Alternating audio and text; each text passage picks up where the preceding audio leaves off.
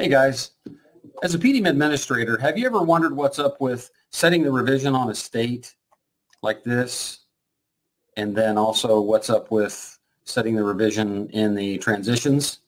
Then today's Q-tip is for you.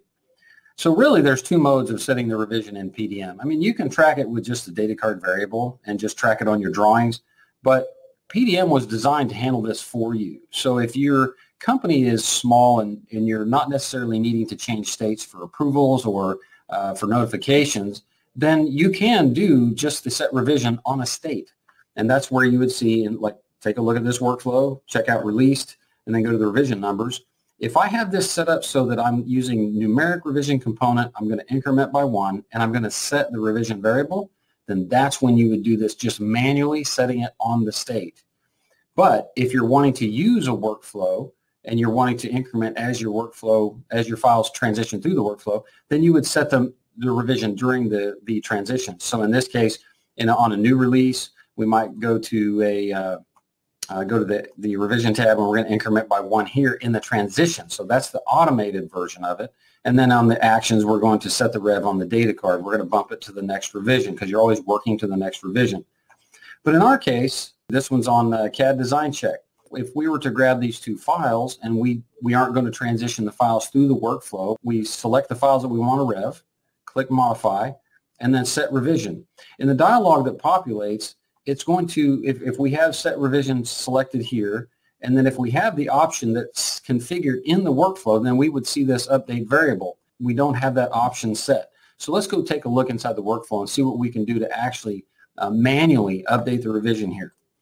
So let's go to CAD design check and take a look at revision numbers. We don't have revision variable set. So let's set this to revision, which is the variable on the data card. And we're going to increment it by 1. So if you're automating your revisions in the workflow as the files transition through, the states really don't impact your revision. This is for if you're going to manually manage your revision. So let's take a look. We're going to increment by 1, set the revision variable on this state, CAD design check, click OK, save that workflow out. Always remember to save. I've had to learn that one the hard way a few times. So if we select the files, click modify, and then set revision. Now whenever the dialog populates, we have this option available. The current revision is 00, the new revision is going to be 01, and the data card variable is going to get updated to 01. So if we wanted to update those variables, we check those, and then we say new release at rev 01.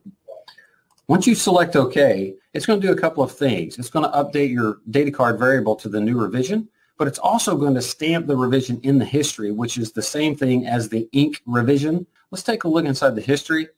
Click on one of the files, go to the history, and now you have revision 01.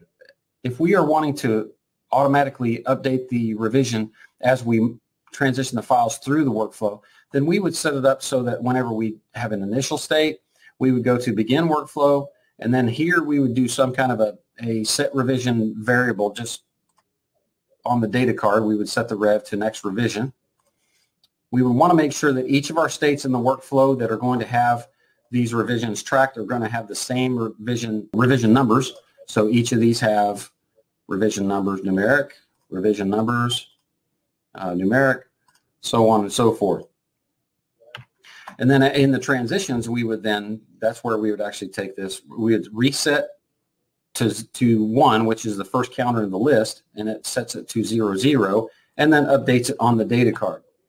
As we transition through this workflow into the release state, during release, this is where the magic happens. We're not incrementing or resetting during the release process, but during the actions over here, what we're doing is we are doing the ink revision. That's the stamping portion and taking the next official revision counter that's been set by these numbers. So hopefully that clears up a little bit about the revisions and whether you're going to use manual revisions on the states or automatic revisions in the transitions. Believe in the Q.